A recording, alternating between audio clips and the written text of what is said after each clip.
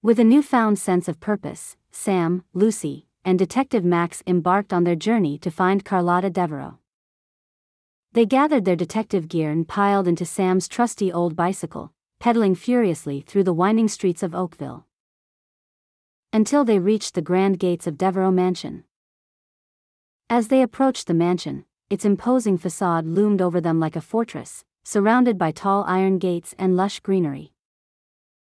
Sam's heart raced with excitement and a hint of nervousness as they contemplated their next move.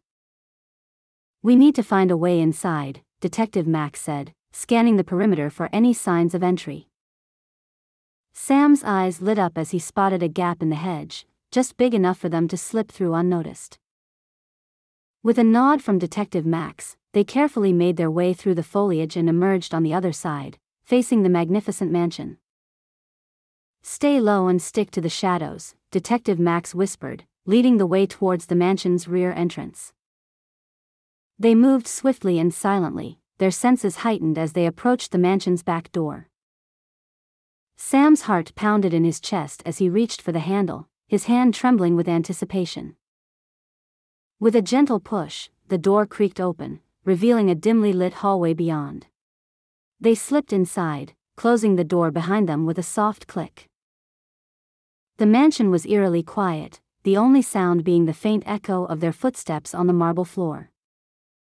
Sam's senses were on high alert as they explored the labyrinthine corridors, searching for any clues that might lead them to Carlotta Devereaux. They checked every room, meticulously examining every painting, sculpture, and piece of furniture for any signs of the stolen artwork. But the mansion seemed to hold its secrets close, revealing nothing to their prying eyes. Just as they were about to give up hope, Sam spotted something peculiar, a hidden compartment behind a bookshelf. Inside, they found a stash of stolen artwork, including the missing painting from the museum. "We did it!" Sam exclaimed, pumping his fist in the air. But their victory was short-lived, as they suddenly heard the sound of barking echoing through the mansion.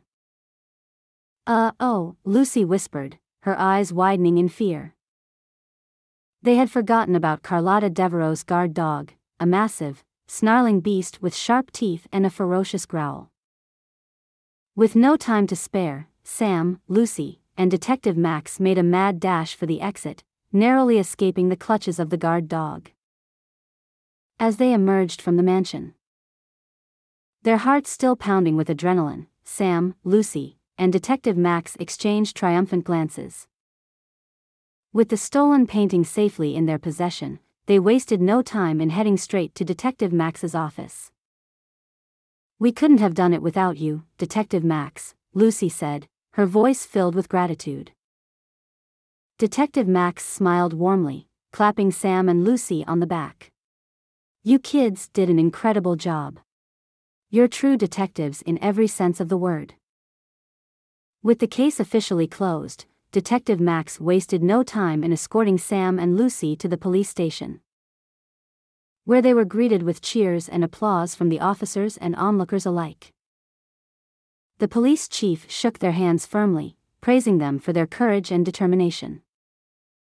"You're heroes, each and every one of you," the police chief declared, his voice ringing out proudly. Sam beamed with pride as he looked at Lucy and Detective Max together. They had not only solved the case but had also proven themselves as capable and resourceful detectives.